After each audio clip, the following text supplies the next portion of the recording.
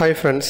Tamil spicy நேயர்கள் அனைவருக்கும் வணக்கம். தமிழக மின்சாரத்துறை அமைச்சரான தங்கமணி பார்த்தீங்க அப்படின்னா கொரோனா நோய் தொற்று காரணமாக சென்னை அப்போலோவில் இருக்கக்கூடிய மருத்துவமனையில் அனுமதிக்கப்பட்டு தொடர்ந்து அவருக்கு சிகிச்சை கொடுத்து வந்துட்டு இருக்காங்க. எடப்பாடி பழனிசாமி அவர்களுக்கு நெருக்கமாக இருக்கக்கூடிய அமைச்சர்கள் தங்கமணியும் ஒன்று. இதனால பார்த்தீங்க அப்படின்னா அதிமுக வட்டாரத்திலிருந்து இது மிகப்பெரிய ஒரு அதிர்ச்சி ஏற்படுத்துச்சு. தங்கமணியை பொறுத்த வரைக்கும் நாமக்கல் மாவட்டத்தில் ஃபுல்லாகவே 1 லட்சம் குடும்பங்களுக்கு மளிகை பொருட்களை ஊரடங்கு நேரத்தில் கொடுத்து வந்தார். இதற்கெல்லாம் பொறுப்பாளராக பார்த்தீங்க அப்படின்னா தங்கமணி அவருடைய மகனான தரணியை தான் நியமித்தார். அதேமாதிரி ஊரடங்கு கொஞ்சம் கொஞ்சமாக தளர்த்தப்பட்ட நிலையில் கட்சிக்காரர்கள் மற்றும் அரசு அதிகாரிகள் இந்த மாதிரி பல பேர் தங்கமணி சந்திச்சு வந்தார். அப்படிப்பட்ட சூழலில் தான் தங்கமணி அவர்களுடைய மருமகனுக்கு கொரோனா தொற்று ஏற்பட்டுச்சு. அதனைத் தொடர்ந்து பார்த்தீங்கன்னா அவருடைய மகனான தரணிக்கும் கொரோனா தொற்று ஏற்பட அவரும் தனிமைப்படுத்திக்கிட்டு மருத்துவமனையில் தொடர்ந்து சிகிச்சை மேற்கொண்டு வராரு. அப்படிப்பட்ட சூழலில் தான் தங்கமணியும் கொரோனாவால் பாதிக்கப்பட்டிருக்காரு. அவரோட சேர்த்து பார்த்தீங்க அப்படின்னா தங்கமணியோட மனைவி, மகன், மருமகள், கார் ஓட்டுநர் இந்த மாதிரி பல பேர் பார்த்தீங்க அப்படின்னா கொரோனாவால் பாதிக்கப்பட்டு தொடர்ந்து பார்த்தீங்க அப்படின்னா அவங்களுக்கு சிகிச்சை கொடுத்து வந்துட்டு இருக்காங்க. அது மட்டும் இல்லாமல் தங்கமணி அவர்களுக்கு ஏற்கனவே நுரையீரல் சம்பந்தமான பிரச்சனைகள்